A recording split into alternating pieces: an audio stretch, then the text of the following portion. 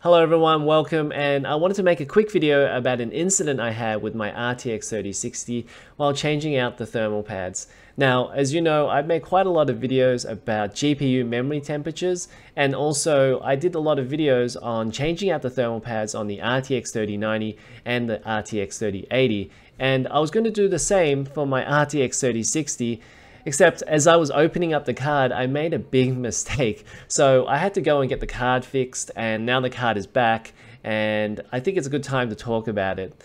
So this applies to all graphics cards out there, not just the RTX 3060. So I hope everybody can watch the video.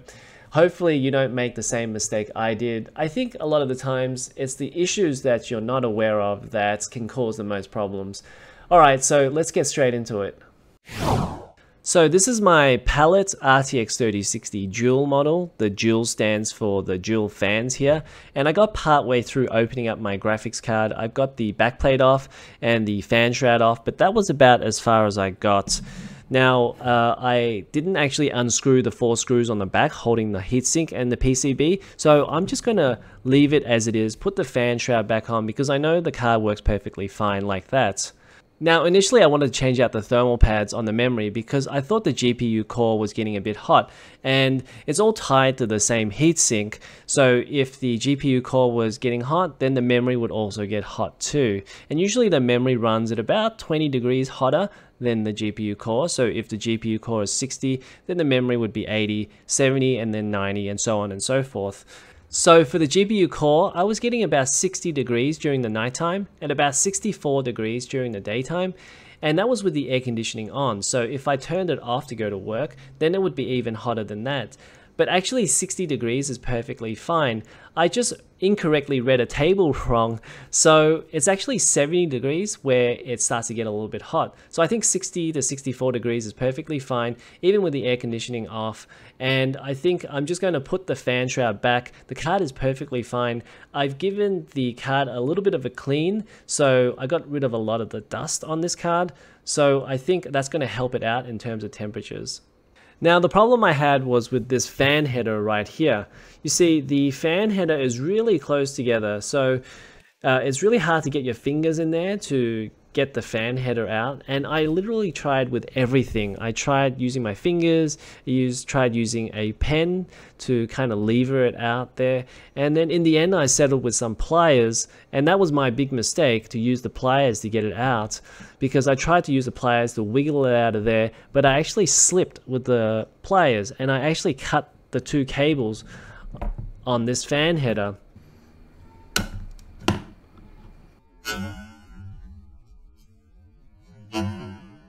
And the cables are so small that it's almost impossible to put it back by yourself without any external help.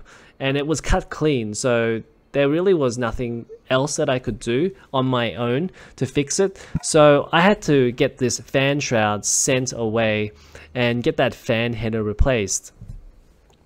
Now, I thought about actually buying some spare fans or spare fan cables, but the thing is that this RTX 3060 has a really bad design where the fan is actually molded into the this fan shroud, and there's no way you can actually take this fan off. So I tried to take this sticker off, and there are no screws underneath. You can't like pull this fan out, or you can't push this fan through, and you can't take that fan off. So basically the fan is literally stuck in there.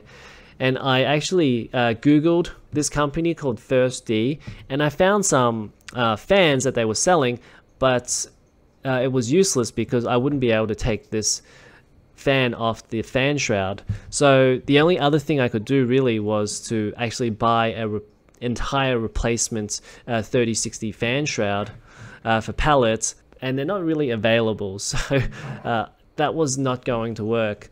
So the only other thing I could really do was to send it away to somebody who could repair this fan cable here, which is what I did. I sent it away, and it took about 3 weeks to get it fixed. And so obviously 3 weeks, I was actually mining on this card most of the time, so that's 3 weeks of lost revenue. It's about $3 a day, so I guess that's about $60. So just a little mistake there can cost you a little bit of money. So the other thing obviously was that I wouldn't fix this, and I would just plug in some other fans. So for example, I could just put on a couple of CPU fans. Somebody actually suggested that in my live stream when I talked about it.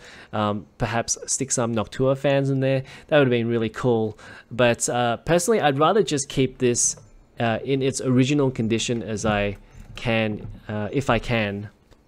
So I'm going to put this fan back on now, and I'm going to just leave it as it is.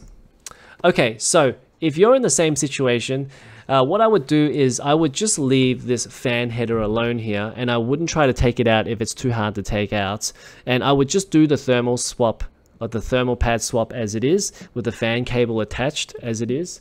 So I did this with my Palit RTX 3080, where it was really difficult to take out the fan headers. So I just left them there as it was. I did the thermal pad swap. It's perfectly fine to do that. And I think, yeah, don't try to like get it out of there if you can't get it out of there. Okay, that's going to be it for this one. I'm going to put that fan back onto the graphics card as it is. And if this video goes up onto YouTube, then you'll know that my RTX 3060 is perfectly fine and working. But that's going to be it for now. And if you like this video, make sure to hit the like button and subscribe to the channel for more videos like this. And I'll see you in the next one.